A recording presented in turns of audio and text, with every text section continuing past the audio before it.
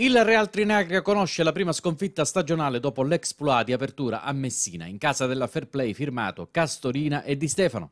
Col turno di riposo già effettuato alla prima giornata, di fronte alla Game Sport Ragusa e alla prima ufficiale tra le mura amiche del seminario non è bastato il vantaggio nel primo tempo, perché un KO a doccia fredda a inizio ripresa ha giocato pesantemente sull'esito finale, che poi negli ultimi minuti ha consentito agli ospiti di andare pure sul doppio vantaggio. Insomma, 3-1 e lavoro a maniche rimboccate in vista di Mazzarrone per affrontare la Dream Soccer. Sarà sfida tra matricole per questa nuova avventura nel campionato Allievi Elite, torneo in cui la squadra di Mario Pulvirenti è approdata grazie a quel maggio d'oro caratterizzato dalla promozione alla categoria superiore. Tra i confermati nella stagione senza Gabriele Amarù, adesso al Catania, di quello storico 11 ci sono i centrali di difesa Ecore e Rizzotti, qui pronti a chiudere una Barbera Solimene, ma in campo ci sono anche Antolino, Barbera, Solimene e poi Nicastro e Di Stefano. Qui li vediamo in una giocata senza esiti, iniziata da uno dei nuovi, Seby Condorelli, tra gli innesti della Real Trinacria-24-25 come Cristian Gaffuri tra i pali, Matteo Sciuto a centrocampo, Mattia Sciarrone in avanti. Game Sport, avversario durissimo, non a caso capolista del campionato. In risposta qualche minuto dopo i catanesi riescono a sbloccarla con un grandissimo gol da Gaffuri a Solimena, che la spizza di testa sulle tre quarti, Di Stefano e Nicastro che la giocano al limite con estrema lucidità. Pallone allontanato dalla game, sulla sfera si avventa Elian Barbera da fuori area, controllo corto e interno destro a Palombella, 1-0 per il Real Trinacria.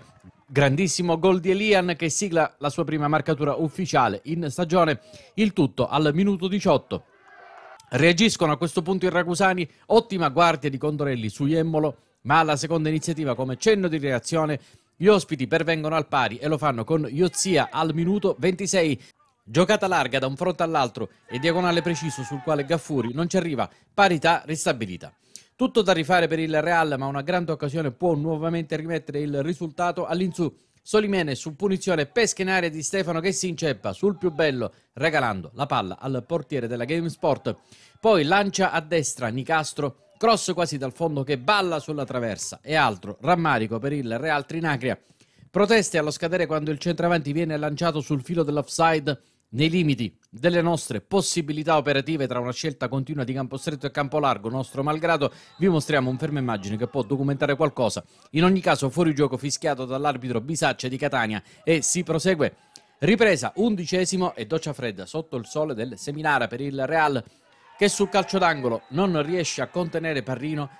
Finta e tiro, ma è decisiva la deviazione di Barbera, che fa cambiare al pallone la traiettoria quel tanto che basta per mandare in tilt Gaffuri. 2-1 per la Game Sport e la partita adesso si fa in salita per i padroni di casa ed ecco la seconda palla gol che vanifica ogni speranza di portare a casa almeno un punto. Antolino, Solimene e Condorelli accompagnano Di Stefano, destro secco da ottima posizione, ma è solo fondo campo, addio due pari. Una serie di cambi di Pulvirenti qui coordinati dall'ormai storico dirigente Enzo Cullurà. Dentro Michele Emanuele al posto di Sciuto, in un secondo step Murabito al posto di Antolino, San Filippo per Nicastro e Riccardo Castorina al posto di Solimene. Alla mezz'ora Barbera dal corner aiutato da Murabito ci rimette l'effetto sul destro, ma il tiro cross non giunge a destinazione per qualcuno pronto a colpire in area di rigore. 5 minuti più tardi Ormeni ferma così San Filippo. Si prosegue per l'arbitro, la riprende Castorina al quale non riesce la stoccata come ultimi innesti al posto di Barbera e Sciarrone. Entrano Mattia Carbonaro e Nicolas Mazzaglia, altri due nuovi come per dovere di cronaca lo sono Castorina, Emanuele e Calogero. Le energie sembrano finite in casa Real Trinacria che a ridosso del 90° si inchina di nuovo alla Game Sport. Parisi chiama Gaffuri agli straordinari, grandissima parata, palla in calcio d'angolo e sugli sviluppi del tiro dalla bandierina Perlini mette fine alla partita.